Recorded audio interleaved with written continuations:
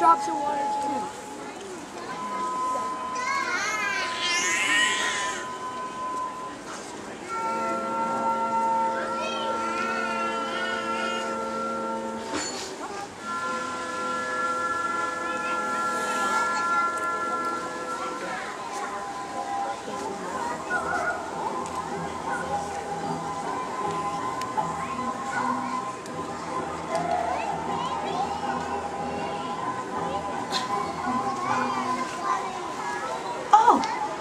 Who are you?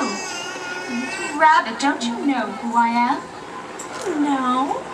I am the nursery fairy. I take care of all the playthings the children have loved. When they are old and worn out, I come and take them away to become real. Wasn't I real before? You were real to the boy because he loved you. Now you shall be real to everyone. Come to my arms.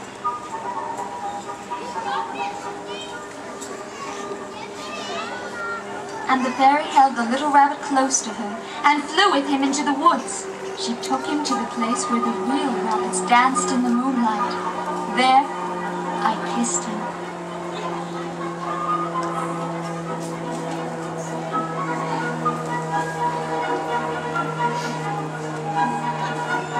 I've brought you a new playfellow.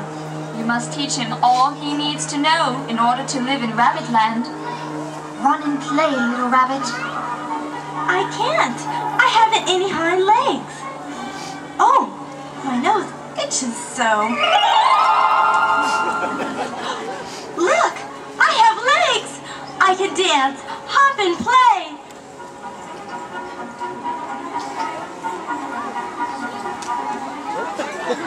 Thank you, Fairy.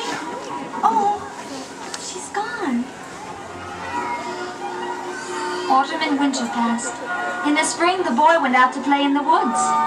While he was playing, a rabbit crept up to greet him. The rabbit's fur had strange markings on it, as though long ago his fur had been spotted. Here, buddy. How cute you are. Want to be my friend? Why, you look just like my old stuffed bunny that was lost when I had scarlet fever. Want to play pirates and have a tea party?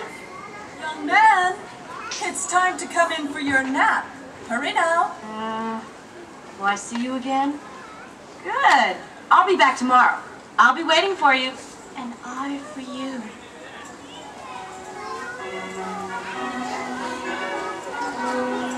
And the boy never knew that this really was his own bunny, come back to the child who had first helped him to be real.